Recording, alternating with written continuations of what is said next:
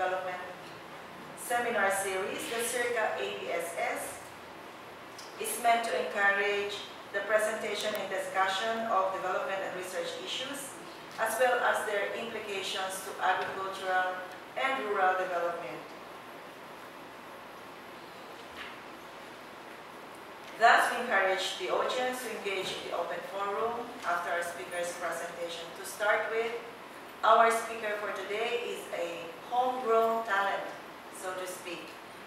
He graduated summa cum laude from the University of the Philippines, Los Baños, with a bachelor's degree in biology. Don't ask me what his GWA is. Mabibigla po tayo lahat. So, armed with a PhD in molecular biophysics and biochemistry from Yale University, he conducted various research studies in molecular biology, genomics, biochemistry, and genetics. He was a research fellow at Harvard Medical School, Massachusetts General Hospital, and a visiting scientist at the National Institute for Basic Biology based in Japan, University of Cambridge, England, and the International Rice Research Institute. He must have really wanted to become a lawyer because he went to Harvard Law School and received his Juris Doctor or JD degree from this highly prestigious university in 2004. With Harvard Law School's approval and financial support, he spent several weeks here in UPLB to get a first-hand glimpse of the challenges that confront our country with regard to intellectual property protection, specifically patent protection and biotech research. His interest in patent law likewise brought him to DuPont, where he was a patent liaison for biotech research for more than 2 years. In this capacity, he was involved in drafting and prosecuting patent applications and developing strategies for intellectual property portfolio management and protection. Currently, he is a patent attorney in the Washington, D.C. office of Finnegan, Henderson, Farabow, Garrett, and Donner, LLP, the largest law firm in the world specializing in intellectual property law. His practice currently focuses on patent litigation and patent application drafting and filing, mainly in the areas of biotechnology and pharmaceuticals. Ladies and gentlemen, here to talk about the general patentability of agricultural research outputs, please welcome Dr. Lawrence Ilag.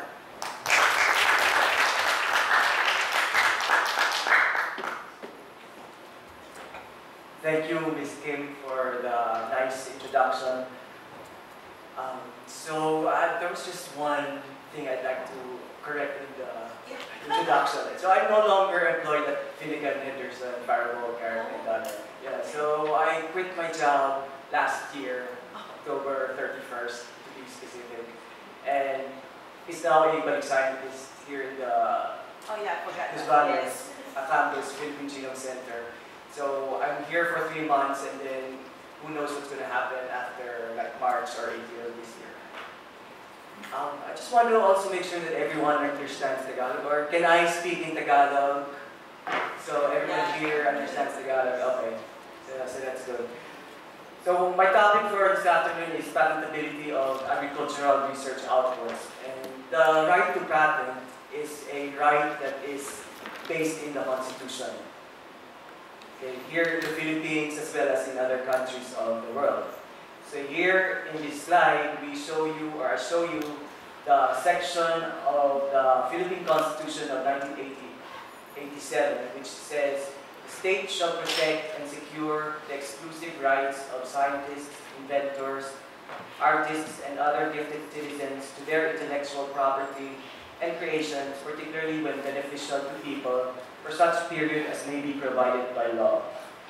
So this provision in the 1987 Constitution makes specific reference to intellectual property, which is the tangible output of the creative process of gifted individuals like scientists and inventors. So their products, their research and development, So this provision specifically secures or provides that the state shall protect the intellectual property of scientists and inventors in their research and development. And here in the Philippines and in other countries, one way to protect the intellectual property in research is the patent system. Okay, and the patent system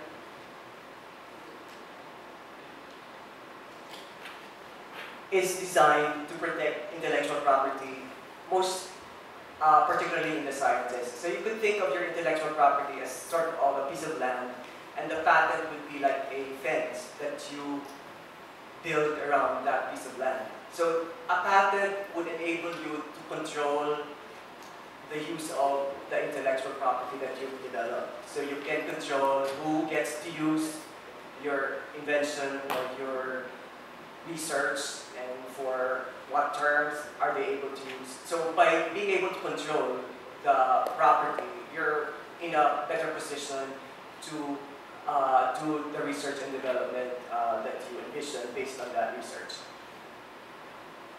So the patent specifically gives you the right to exclude others from making, using, selling, and importing the claimed invention. And this right is actually an economic incentive to promote R&D. Okay, so how does it promote R&D? So the patent system is set up so that in exchange for the full disclosure of your invention in the patent application, you get to have a monopoly of the relevant market for 20 years from the date of filing. So the way it goes is that you file a patent application and then to some patent office in the world, and then after some back and forth with a patent office, if things go your way, you get a patent issued on that invention, and in that patent application, you fully disclose your invention. And in exchange for the patent that you got issued, the patent enables you to have the right to exclude the ones that were on the other side, any potential competitors for 20 years. Okay? And it promotes R&D. This system promotes R&D because the patent document provides full disclosure of the invention so that other people get to learn the full details of the research and therefore will be able to use the information there to apply to their research. Okay? And in exchange for the information provided by the inventor or by the scientist, the researcher or the patentee gets a market monopoly of the relevant market. And you know how a monopoly works, right? So there's only one actor in the market, and therefore the patentee is able to control the prices or the products that are on the market, and therefore, because of this, the patentee will be able to recoup the expenses incurred in its research and development and are able to generate revenues that he could put into his research.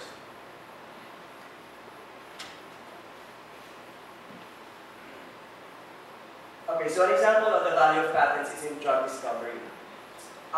If you look in the internet, you might get like figures saying that it might take billions of pesos, right? Billions, not millions, but billions of pesos to develop a drug. Okay, not just here, but anywhere in the world. Okay, so one way you could incentivize people or drug companies to put in that much money, because it's a really big amount, is for the research company to get a patent on their drug, right? Because with a patent, the drug company is able to monopolize the market, and therefore, in exchange for the research and development that put into the drug discovery, they're able to develop a market for that drug, and because of the monopoly that the patent confers on the company is able to dictate the prices of the drug that it sells in the market. So it's a quid pro quo. So the patent, which discloses the drug discovery, gives full information about drug development, which other researchers are able to use at another time in order for them to develop other drugs. And in exchange for that information, the drug company which invented or developed the drug gets a monopoly on the market for the particular drug, which means that they're able to control the prices for that drug and get revenues and generate income for the company. So you always hear about people complaining about the high prices for branded drugs, and in one respect they're true, they're expensive, but then I guess people don't see the other side, that it takes a lot of money to develop a drug, and there's this patent system that's set up to incentivize the drug companies to put in the money needed to develop the drugs that you're enjoying today. So patents are country-specific, so the right to exclude is geographically restricted, meaning expenses kind of add up rather quickly if you want to protect your invention in a number of jurisdictions. So if you want to protect your product in another country, like in Singapore, then you have to file a patent in Singapore to protect your invention. Okay? And so this is something that I think people should appreciate, because if you just patent your invention in the Philippines and not consider other parts of the world, then it might be that someone might see your patent and then practice your invention outside the Philippines, and because of that, because of the territoriality of the patent, then you wouldn't be able to go after them, because your patent is only in the Philippines and their activities are outside of the Philippines. And patent laws differ from one country to the next, okay, but generally exclude from patentability, not surprisingly, natural phenomena, abstract ideas, and laws of nature.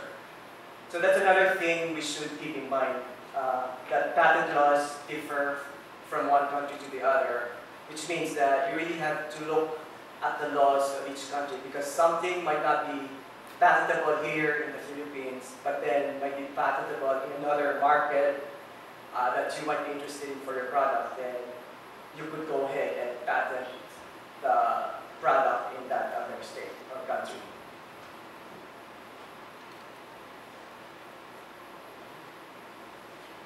So here's an example of the difference between patent laws of two countries, okay, like Philippines and the US. In the Philippines, it's explicitly stated in the law that programs for computer, therapeutic and diagnostic methods in animals, plant varieties, animal breeds, and their biological production, aesthetic creations, okay, they're not patentable as provided in the law. But I'm not sure whether they've been tested in a court of law, whether somebody has actually challenged what these different things mean. And so we're not exactly sure what the boundaries of these exclusions are. It's like, for example, plant variety. You might know what a plant variety means, but then somebody else might have a different definition of plant variety. And there might be ways to go around this exclusion. So we're going to talk about that in a bit. But in the US, in contrast, all these are patentable in the US. And I guess the expression in the US is anything made under the sun by man is patentable, which kind of stresses human innovation in a way. So as long as there's human input and it's new, it's not obvious, then it's arguably patentable in the US. But in the Philippines, you have all these restrictions.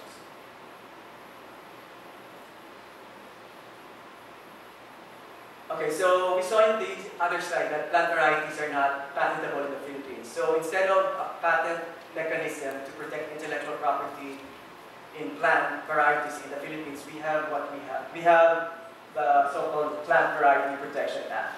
So it's the mechanism in the Philippines to protect intellectual property in new varieties developed. Okay, it confers patent-like rights, so meaning right to exclude others from making, selling the product, and longer term than patents, like 20 to 25 years from issuance of certificate whereas a patent has 20 years from the date of filing. And it has different requirements, so you have to show that the variety is new, distinct, stable, uniform. So those are the requirements under the PVPA. But for patents, they're in a way more stringent. The invention has to be new, there has to be an inventive step that's involved, and the invention has to have industrial applicability.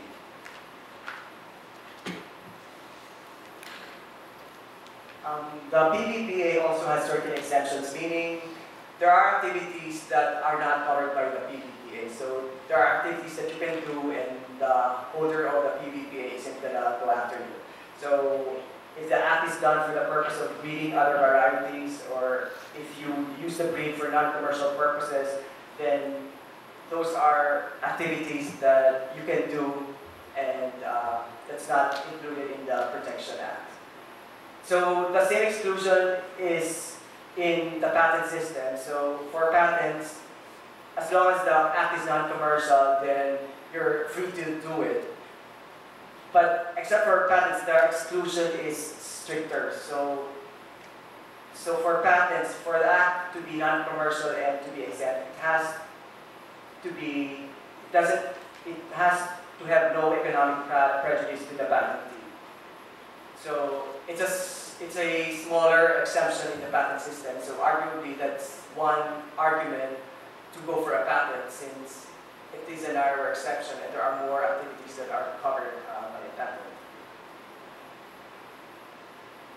Okay, but in the US, for example, I guess this is just a demonstration of the difference in patent or in intellectual property laws.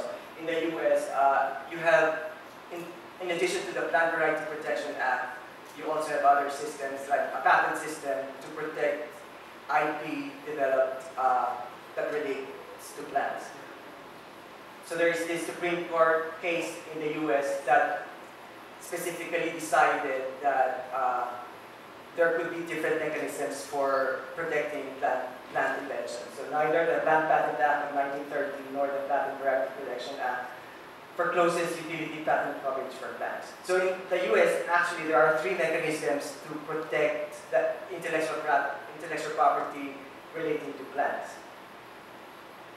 So you have the Plant Patent Act of 1930, which conferred plant protection to asexually reproduced plants. Then that was followed by the Plant Variety Protection Act, which conferred limited patent-like protection for certain sexually reproduced plant varieties that are new, distinct, uniform, and stable. And then you have the General Utility Patent Statutes, okay, which govern patentability in general, which confer patent protection for inventions that are useful, novel, and non-obvious. So if you develop a plant that's useful, novel, and non-obvious, then that can also be a subject for patentability, for patenting in the US. But what about,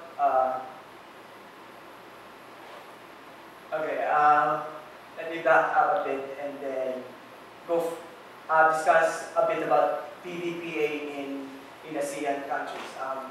Because there's this move, as I'm sure you've heard, Philippines and the other ASEAN countries getting together, forming a single economic bloc, and I guess the integration is supposed to happen next year. And I thought it would be interesting to see whether there are differences in the PVPA laws in at least different ASEAN countries and see whether this would be an issue in the integration of these countries.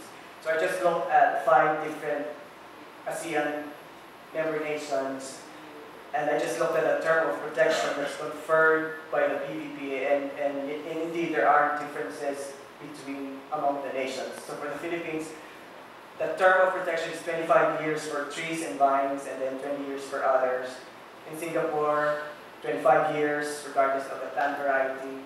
And then Malaysia goes into more detail and into more differences, like 25 years for trees and vines, and 20 years for others that are new, distinct, uniform, and stable. And then 15 years for varieties that are new, distinct, identifiable, which is a different criterion, developed and discovered by farmer, local community, and indigenous people. And the years are measured from the filing date, whereas these years are measured from the date of issuance of the certificate.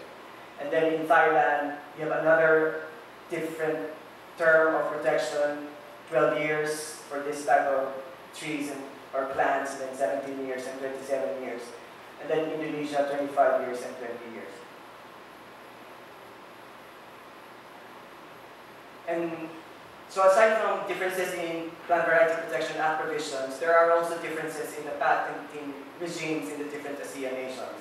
So Singapore actually allows for the patenting of higher life forms, and the only exclusion from patentability that the Singapore laws provide is that if the invention is expected to encourage offensive, immoral, or antisocial behavior, then that's not patentable. So that's also not patentable in the Philippines. And then in addition to those types of inventions, animal breeds and plant varieties are not patentable in the Philippines and in Malaysia. So the language in the Malaysian laws is plant or animal varieties. Indonesia's exclusion is broader, precluding all living creatures except microorganisms. Because here in the Philippines, you can make the argument that only plant varieties are excluded, but not plants per se. Because the language is plant varieties, whereas in Indonesia, it's all living creatures except microorganisms. And we'll explore that distinction a bit later on. And then Thailand's exclusion is even broader than Indonesia's, precluding all the animals, plants, and even extracts from animals or plants. So another difference is that the Philippines does not specifically exclude from patentability extracts prepared from plants and animals, whereas, as we saw in the other slide, Thailand specifically excludes extracts from animals or plants. So I guess you've heard of the Lambundi extract or the Sambong extract. That's, I think, was popular by Pastua Laboratories. So that arguably might not be patentable in Thailand, but patentable here in the Philippines. And then Malaysia and Indonesia do not exclude plant or animal extracts for patentability.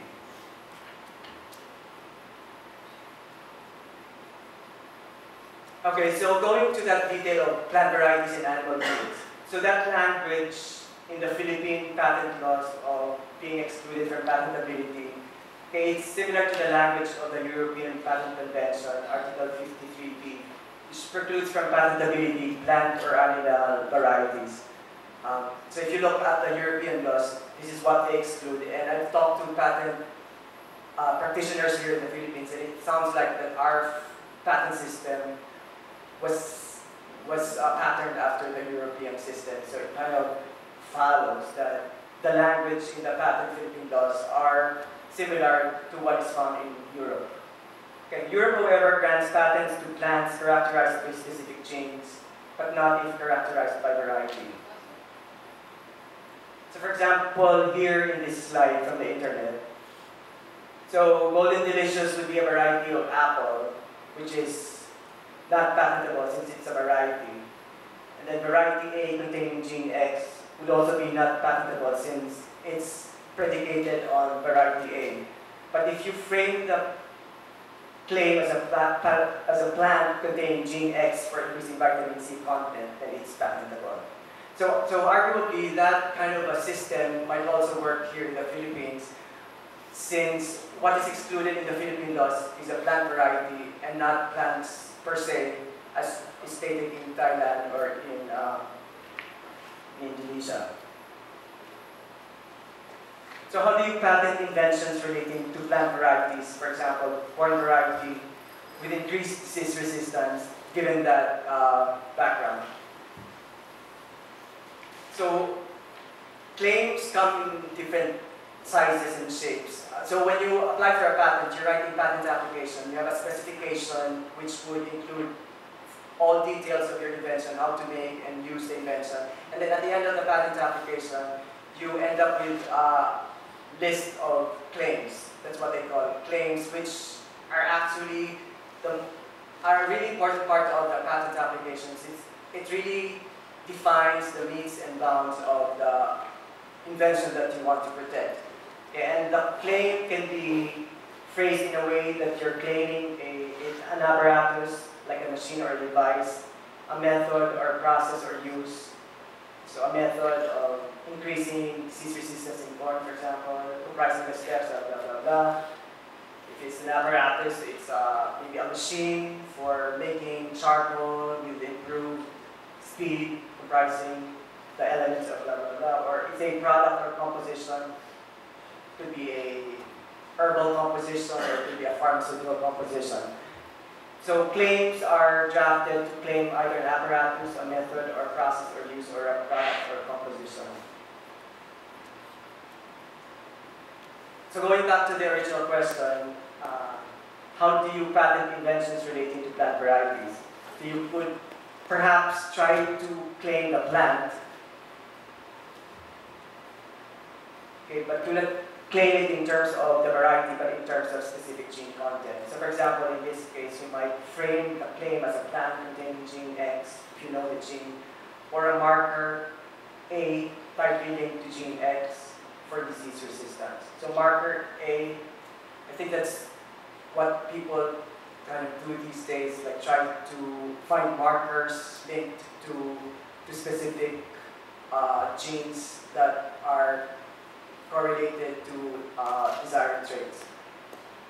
So you could try that claim, or you could also try a method or use claim the method of using variety A for producing corn, or use of variety A for producing corn.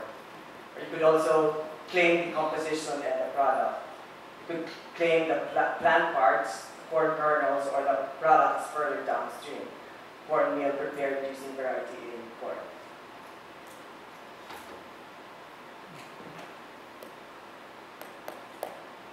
Okay, another research output. So that's a research output of varieties. So I think that's one common output of common agricultural research output so we just explored how to patent that, since we found out that plant varieties are excluded from patentability, at least here in the Philippines. So another research output of agricultural research can be DNA markers. So DNA markers are like short DNA fragments that are amplified from the genome that are linked to desired genes. Okay, so for example here, this would be a DNA marker because it is of different lengths. So here, allele A would be this long, and then allele B would be this long.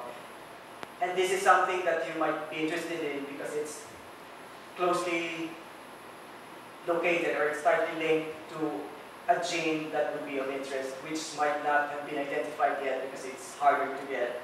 So for example, this could be a gene affecting disease resistance, as in our previous example, and you might want to identify and isolate these markers, because with these markers you're able to identify what the gene the plant has. Since if it has the allele A, then you have this normal gene, most probably, and then if you have allele B, then you have this mutant gene. So it's a way of tracking the transmission of the real gene of interest. But since this gene of interest is harder to get, then people just go and monitor these markers. So because of their different sizes, you're able to differentiate them either by cellular hybridization or by polymerase chain reaction. So allele A would have a different pattern than allele B. So DNA markers, I think, are becoming a vigorous avenue of research to monitor or to track transmission of agriculturally important genes that might be related to important phenotypes like delayed ripening or increased disease resistance or stress tolerance. Okay, so DNA markers as research outputs, they're DNA fragments, as I mentioned, amplified from genomic DNA that are found to be linked to desired traits like disease resistance or delayed ripening. So are they patentable? So in the US, it depends. Okay, so in last year, there was actually a case that came up all the way to the Supreme Court, which asked the question, are human genes patentable?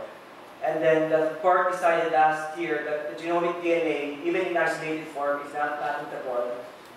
So people who patented DNA kind of put in the word isolated to differentiate it from naturally occurring genomic DNA in the body. And the US Patent Office, with that distinction, issued patents because isolated kind of, for the Patent Office, signaled that it's not naturally occurring and it's in purified form. And so, because of that distinction, the US Patent Office issued patents on genes. So that was for so many years. Actually, when I was at DuPont, I guess I was part of the process or the problem. I was completing patent applications on genes. And people were doing that right and left because people didn't know whether genes were patentable. And rather than being left out in the dark, the companies might as well patented genes in the off chance that courts would find that the gene patent would be held valid. But it turns out that those patents, in some part, were not patentable. Okay. The U.S. Supreme Court said that genomic DNA is not patentable, while cDNAs synthesized in the lab that contain only coding sequences and therefore exclude non-coding sequences are patentable. Okay, but in Australia, you have a different result. The same genes, genomic, they find it patentable because they focused on the human effort that was put in to get the isolated form. So in the US, they look or focused on the genetic information that is reflected in the DNA that's isolated, and seeing that the isolated DNA had the same genetic information as the genomic DNA in the genome, they kind of said that there's not much difference and so it's not patentable. Whereas in Australia, they focused on the human effort that was put in isolating the isolated DNA and saying that since there's this human effort in coming up with this product that's arguably different from what is naturally occurring, they upheld the patent. Okay, so this is just a graphic to show you what cDNA and genomic DNA are. So you could imagine in your cell this many strands of DNA. You have the gene, okay, this would code the protein, but then you would have parts of the DNA that do not really correspond to any part of the protein. Okay, so these are called introns. Those parts of the DNA that actually do not code for anything. So when you get RNA through the process of transcription, you get those introns included, but they don't encode anything, okay? So they get spliced out of the RNA, and you end up with mature mRNA with only exons, the coding regions, and then that's what is translated to get to the protein. So the Supreme Court was saying that the US Supreme Court was saying that genomic DNA isolated is not patentable, whereas cDNA, which is the DNA obtained from reverse transcribing the mRNA, would be patentable since it's a product of man and it doesn't naturally exist in nature, because in nature you have those introns in between the exons. Okay, so patentability of DNA sequence that appears to turn on whether the claimed fragment naturally occurs in the organism, at least in the US. Under this standard, DNA markers are likely not to be patentable.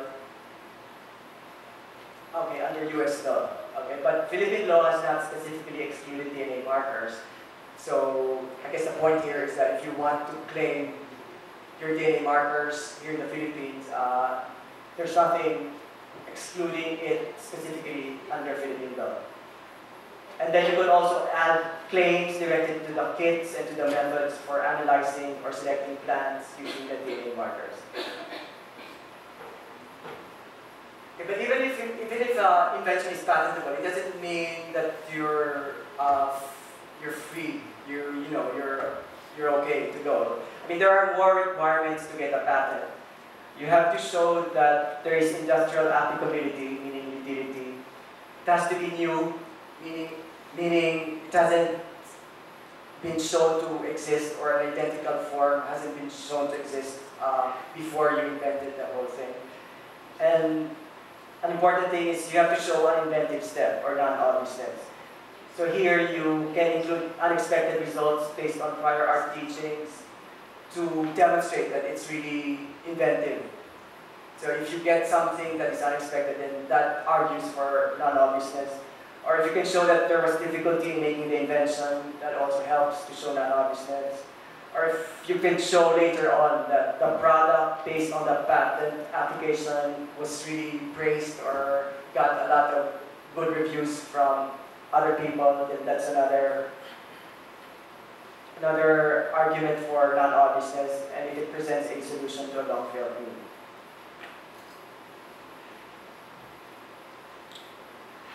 Okay, so this just, with this slide, I just want to demonstrate that even if a DNA is patentable, even if the subject matter is patentable, it doesn't mean that you're free. Like, you still have to show that it's non-obvious. So in this case in the US Federal Circuit, which is the Court of Appeals in the US for patent cases, so there was a claim directed to a DNA encoding polypeptide that binds CD48, the interaction resulting in the production of interferon, which is a useful protein used to combat viral infection. Okay, so the prior art showed that this protein, CD48 binding protein, had already been isolated, but the amino acid sequence was not known. Okay? So note that the claim is directed to the DNA, okay, not the protein. So the prior art all concerns the protein. And there has also been a monoclonal antibody specific for the CD48 binding protein. Good, so that's already in the prior art. Okay, but the claim was held obvious. Okay, even if the amino acid sequence was not known, and therefore you had no way of designing oligos, for example, to get the DNA. Okay, the claim was obvious because the sequence or the methods used for cloning and sequencing the gene are very well known in the prior art, so that it was reasonably expected that you'd be able to get the gene. So the Federal Circuit was arguing that, they concluded that the method for getting the gene was obvious. Because if you have a monoclonal antibody, then you could use that to screen a cDNA library, and then by screening the cDNA library, you could fish out the cDNA that would encode the CD48 binding protein. Okay, so here the court held the claim as obvious, even though there was really no way anyone could have predicted what the DNA sequence would look like. So there are tensions inherent in this type of case. For one hand, you could say that the claim was obvious because the method to get the DNA would have been obvious. It's kind of straightforward to get it. But then on the other hand, you could also think that the DNA is not obvious because you really had no idea until you get the DNA what the gene sequence or what the properties of the gene would look like. So other agricultural research outputs like apparatuses, like a biomass pelletizer, would be patentable as long as they satisfy the requirements for patentability, like novel, non-obvious, and show industrial applicability. Then you have purified enzymes for the industrial application, and then fertilizers. So if you can think of other agricultural research outputs that you want to be discussed, whether it's patentable or not, please feel free to raise it now or during the open forum.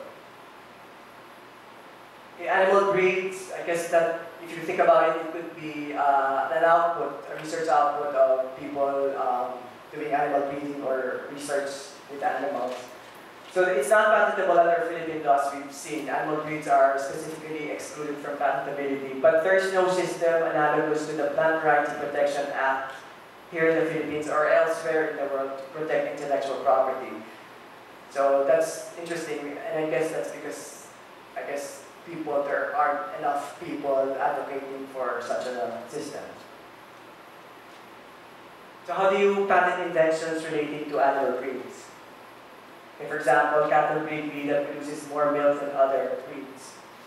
So it's not patentable, the animal breed. So you try to kind of go around that exclusion and think of how to claim your invention of an animal breed. So you could try an animal claim. You could try to claim the animal, but not as a breed, but as some animal that contains a specific gene or marker. You could try a method or claim. You could claim the method of using breed B for producing milk, or use of breed B for producing milk. So the novelty and the non-obviousness would lie in the breed B, okay? And so you have to include that in the claim. Or you could claim a composition or a product claim. You could claim animal products like milk, or products further downstream, like ice cream prepared using the milk from breed B. So when you have something that can be patented, doesn't mean you go ahead and patent it, because like applying for a patent is expensive, and therefore you also have to ask yourself, is it worth patenting the invention? So here you have to consider the market, and you also try to value what your patent is worth. Because when you apply for a patent, you apply for application fee, for your lawyer, if you're hiring a lawyer, and then the annuities, the maintenance fees. So you have to evaluate the value of any potential patents, and these are some questions that you could consider when thinking about that question. So you evaluate the importance of the invention, whether it's one of a kind or one of many. So if it's one of a kind invention, then that kind of tells you that it's really something important and something that people might be interested in, and therefore you go ahead and patent it. If it's a critical component of a process or of a product,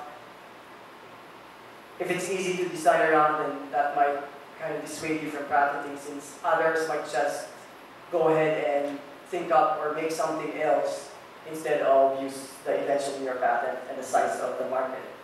You also consider the value of similar patents, license agreements regarding similar technologies, so that you get a sense of the value of your invention. But ultimately, you have to consider what the market can bear. You have to consider what the particular circumstances are with respect to your invention and to your potential adopters. And so if you think you're good at sales talk, or you could actually persuade the other party to license your technology, then that might be something that would encourage you to go ahead and patent your invention. I think that's about it. So if you have any questions, please feel free to ask. Thank you. Thank you very much, Dr. Ilag. So the floor is now open for your questions or comments. Please use the microphone along the aisles.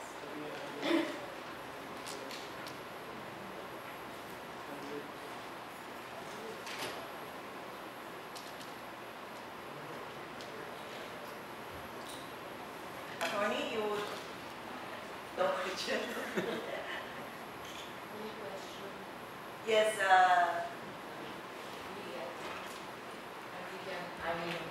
from IDN. Yeah. Bakit yung varieties, ang purpose ay for breeding? Hindi siya pwedeng patent o plant variety protection? Nakalagay po dun sa Plant Variety Protection Act. So, madami actually mga acts na sinasabi na hindi included. Like, if the activity is done for research purposes, it's for non-commercial purposes. So, hindi usapan po yung Plant Variety Protection Act. Tapos nakalagay din doon, if the variety is used for developing other varieties, hindi rin daw usapan yun ng Plant Variety Protection Act. Pero yun nga lang kasi nga, wala ko yata ang kaso na lumabot sa korte to actually define kung ano yung pag-ibig sabihin ng mga exemptions na yun. So hindi rin tayo sigurado kung ano ba talaga yung sinasako ko ng mga exemptions na tinatawag ko na kasama ko dun sa batas.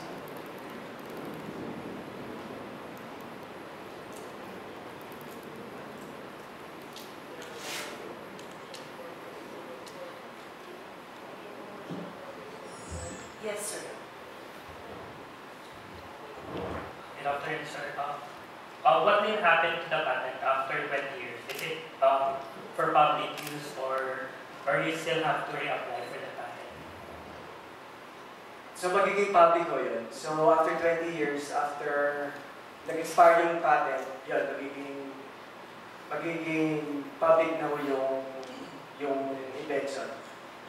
So usually pagkatapos ka naman, yung makikita nyo na yung presyo ng branded drug bababa kasi nga pwede na ipasok yung mga generic drugs. So may competition na. So siyempre bababa ng presyo para yung drug yung bibilin, yung kanilang drug yung bibilin. So after 20 years, yung patent na expire, so the market is going to open for all. Or usually, ginagawa ng branded companies, parang they try to find something novel or something new about the product. So they try to file another patent parang to extend yung protection ng drug nila. So sometimes that works, sometimes it doesn't work.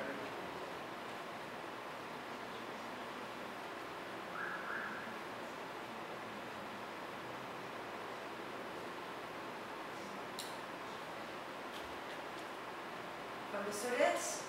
Other questions from the students?